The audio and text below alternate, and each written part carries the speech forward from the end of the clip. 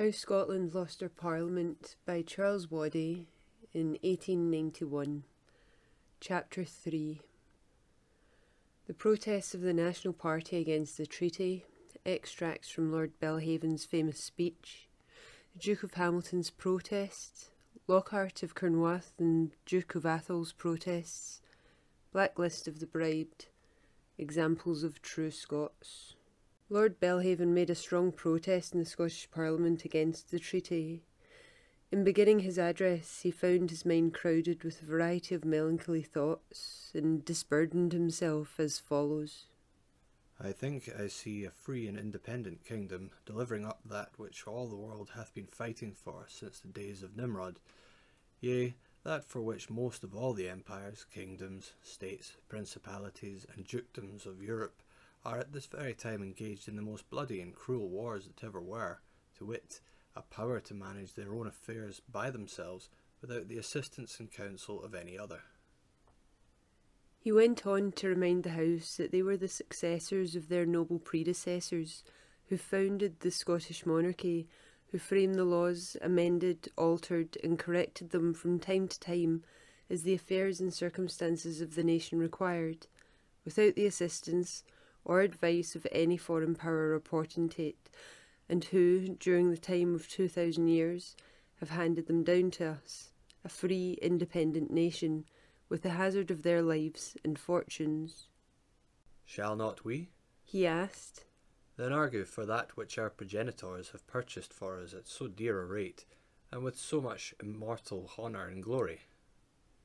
In pursuing what his lordship called his sad and melancholy story, he referred to the motives which engaged the two nations to enter upon a treaty of union, and to the fact of such motives having changed since the beginning of the negotiations. He alluded to the threatening and minatory laws against Scotland by the Parliament of England, and quoted the resolve presented by the Duke of Hamilton at a previous session of Parliament as follows. That this Parliament will not proceed to the nomination of a successor till we have had a previous treaty with England in relation to our commerce and other concerns with that nation,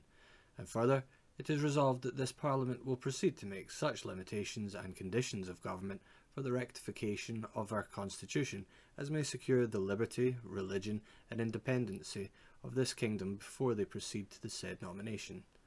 Lord Belhaven then entered upon a condemnation of the behaviour of the Lords Commissioners, prefacing his remarks with a meditation on what posterity would say concerning them, and of the absence from the treaty of the great historic names of Scotland. He strongly deprecated an incorporating union. I take, he says, an incorporating union to be, where there is a change both in the material and formal points of government, as if two pieces of metal were melted down into one mass, it can neither be said to retain its former form nor substance as it did before the mixture.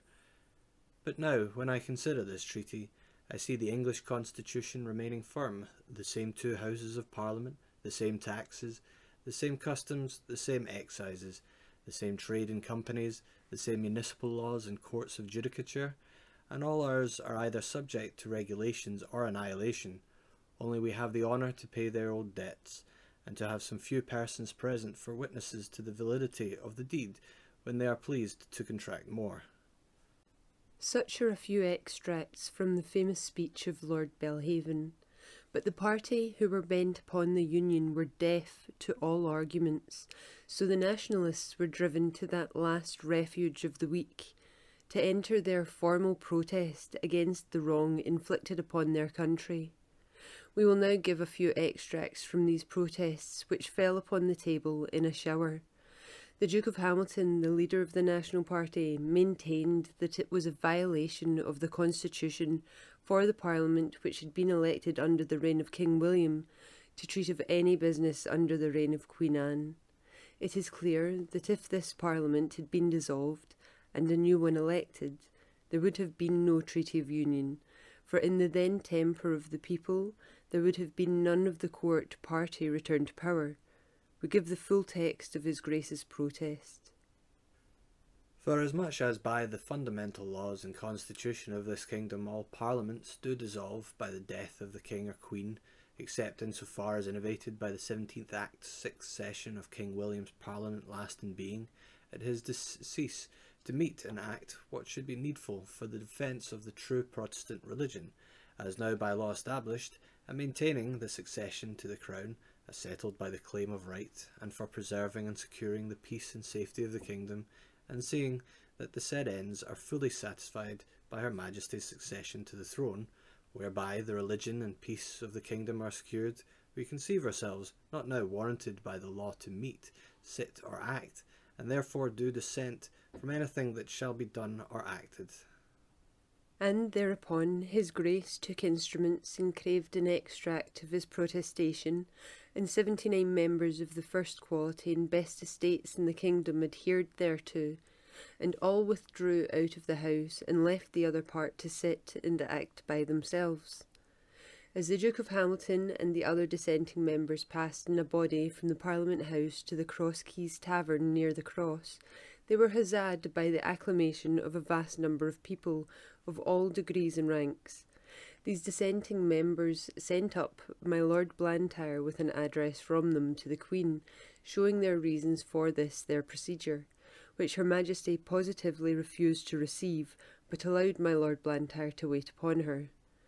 Mr. George Lockhart of Kernwath entered his protest against the degradation of the Scottish nobility in these words: I do protest for myself and such other barons as shall adhere to this my protestation, that neither this vote nor any other vote, conclusion, or article in this Treaty of Union shall prejudice the barons of this kingdom from their full representation in Parliament, as now by law established, nor in any of their privileges, and particularly of their judicative and legislative capacities, of which they are deprived by the terms of this Treaty of Union, and I crave this, my protestation, be admitted and recorded.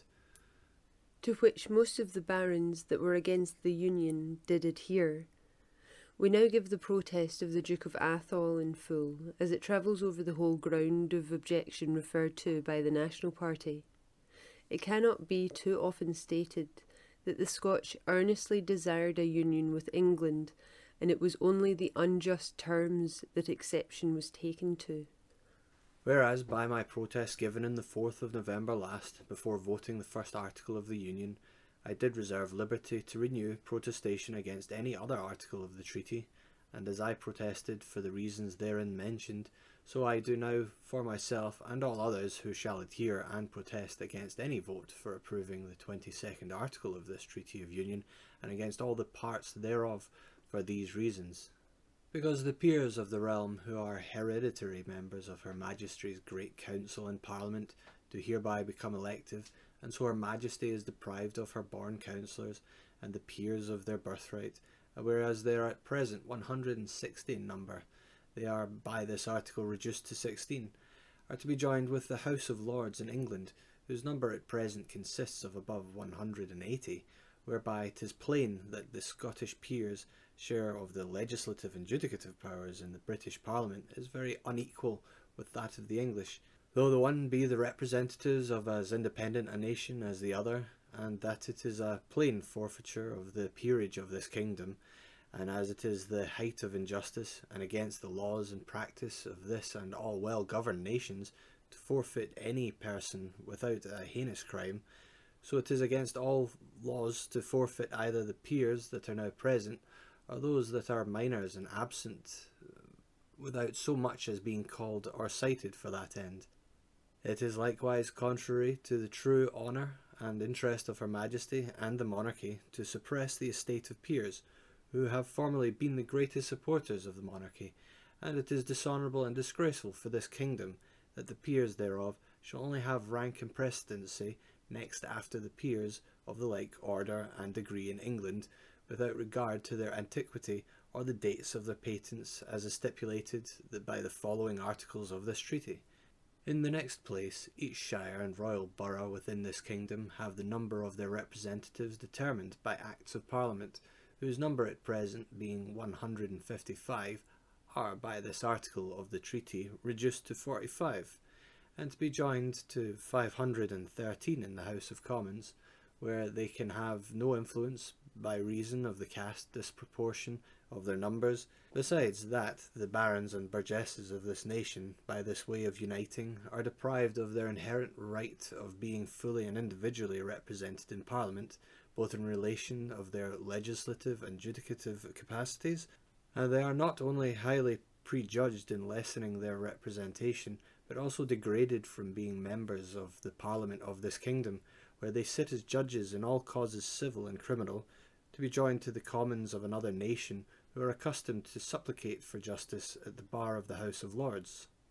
The barons and boroughs are further prejudged in this, that whereas now every shire and royal borough have their own representatives, one commissioner will hereafter represent several shires and boroughs, who it cannot be supposed will understand the several interests and concerns of the said several shires and boroughs whom they may represent. And further, for the present representatives of the barons and boroughs in Parliament to offer by any vote or deed of theirs to incapacitate their constituents or deprive them of any part of their inherent right is that which their constituents may and do justly disallow, they only having their commissions and the ordinary power of making or amending laws and giving supplies.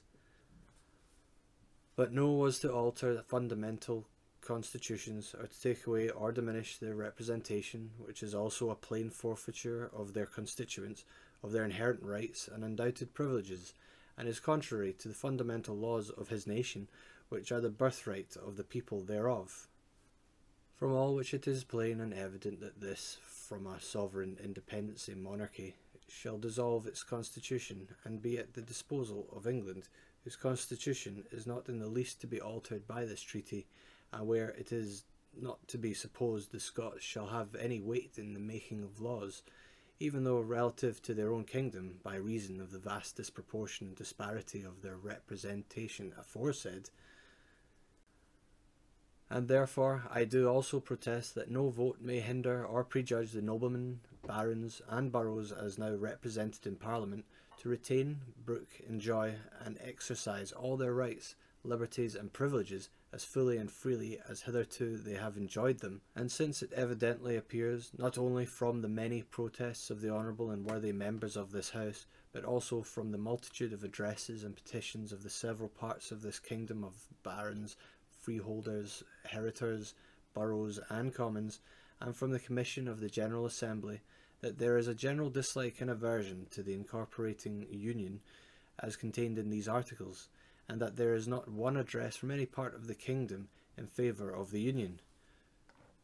I do therefore protest against concluding this and the following articles of the treaty until Her Majesty shall be fully informed of the inclinations of her people, that if Her Majesty think fit she may call a new Parliament to have the immediate sentiments of the nation, since these articles have been made public, where it is to be hoped they may fall upon such methods as may allay the ferment of the nation, satisfy the minds of the people, and create a good understanding betwixt the two kingdoms by an union upon honourable, just, and equal terms, which may unite them in affection and interest, the surest foundation of peace and tranquillity for both kingdoms. And this, my protestation, I desire may be received and inserted in the minutes, and recorded in the books of Parliament as a testimony of my dissent, and the dissent of such as shall adhere to me. What then could be the motive of the English party in so shamefully betraying the interests of their country and paying so little heed to public opinion? We fear there is no other conclusion to come to than that it was the basest of all motives, bribery.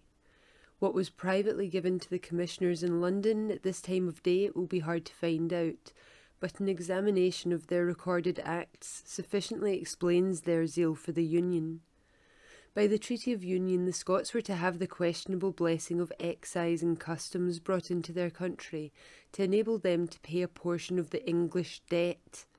and as a drawback or equivalent they were to be paid a sum of £398,085 10s, which was to be disbursed mainly to the shareholders of the African Company, whose shares at that time were worthless, such shareholders being largely made up of members of the English party. That is, the whole people of Scotland were to be taxed, in order to raise a sum to bribe their own parliament to betray their country. Need we wonder at the people of Scotland looking with loathing on the money as it came from England as being the price paid for their liberties? The Lord Chancellor and the Lords of Session, who were vehemently in favour of the Union, were to have their salaries raised, the Lords Ordinary from 200 a year to 500 a year, and other humbler members of the profession, macers, etc., received substantial rewards. Had the equivalent not been used to bribe the Scottish Parliament, then that large sum would have been lying to the credit of Scotland to this day, either in investments of land, which would now have yielded an enormous rental, or lying at interest in the Scottish Treasury.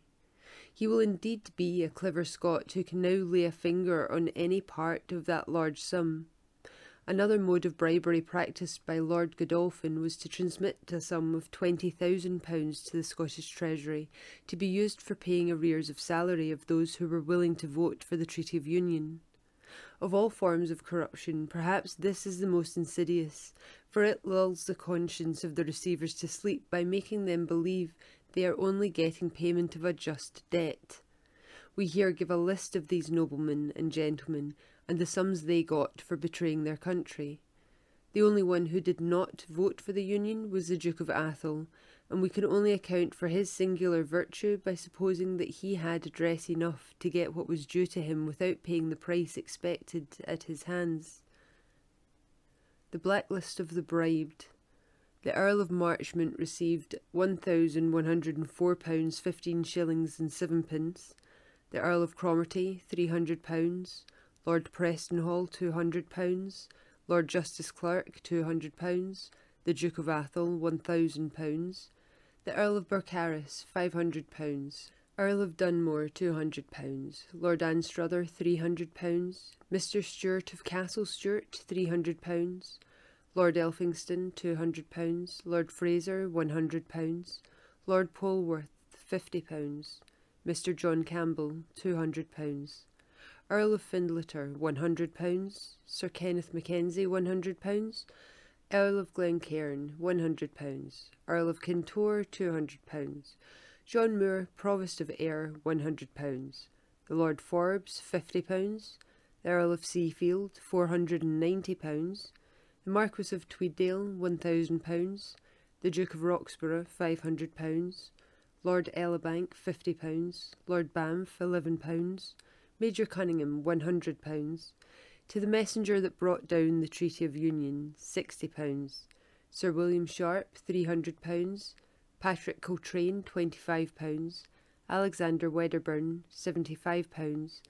and to the Commissioner for Equipage and Daily Allowance £12,325.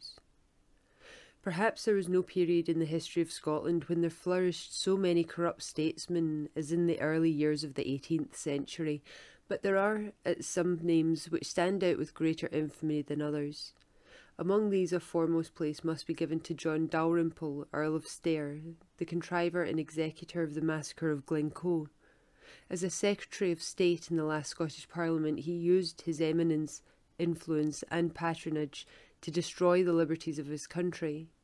The Duke of Queensberry held a bad place in that inglorious work, while Lord Chancellor Seafield brutally jested over the extinction of our native Parliament, and a crowd of sycophants gladly followed in the footsteps of these daring spirits. But virtue is never left without its champions. We have already given an example of the heroic stand made by Lord Belhaven, but the brightest spirit of the times was undoubtedly Andrew Fletcher of Saltoun. This true statesman and patriot fought all his life against the incorporating Union. He was for limiting the powers of the Crown, and there can be no doubt that in principle he was a Republican.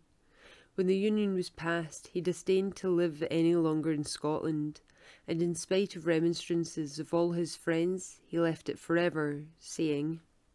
"It is only fit for the slaves who sold it." Another man who was earnest in the defence of his country was George Lockhart of Cornwall, but he was more of a Jacobite than a pure patriot. The vacillating Duke of Hamilton we may credit with good intentions, yet his infirmity of temper was fatal to the success of his party. If he was corrupt, he paid a heavy penalty for his fault, being deprived of all his employments, and at last treacherously slain in that land to which he had subordinated the interests of his native country.